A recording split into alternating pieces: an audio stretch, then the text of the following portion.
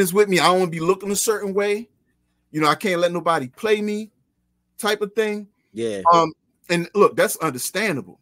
Mm-hmm. That's very understandable. But we got to be awake enough and conscious enough to wisely choose our battles and how to respond in certain situations. Because if you look at the outcome of a situation, if you could possibly get hurt or killed, or someone else get hurt or killed, and you're in prison, then you always gonna think back, be like, nah, that wasn't worth it, man. Yeah.